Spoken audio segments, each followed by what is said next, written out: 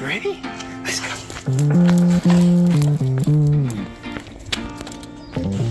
Where's everybody? Where's everybody?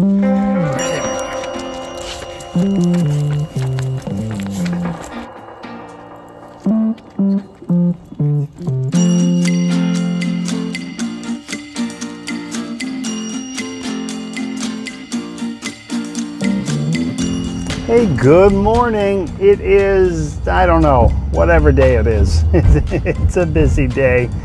It's warming up. I am looking forward. I'm gonna walk Riley right now, but then after that, I'm gonna pick up Brandy, Luca, and Jack, and we're gonna walk all three together. Kind of looking forward to that. I know it's sort of silly, but you know, I don't get to do much during the day other than work. So, oh, look out, little bunny. Oh my God. Prey animals, so dumb.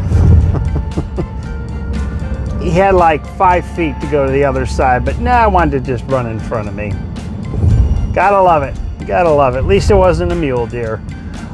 Oh, and I didn't hit him. So, that's just it. Let's just go. I'm busy. Come on.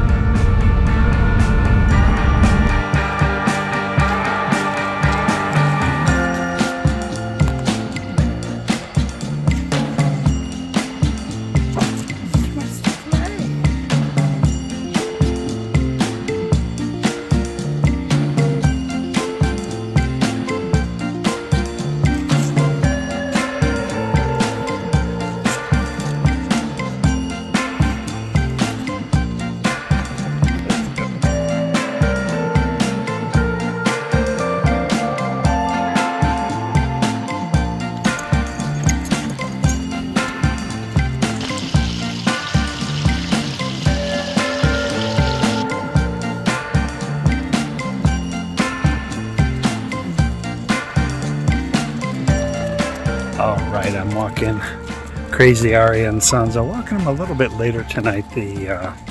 Their owner has a gig, so that's okay. I'm still pet sitting.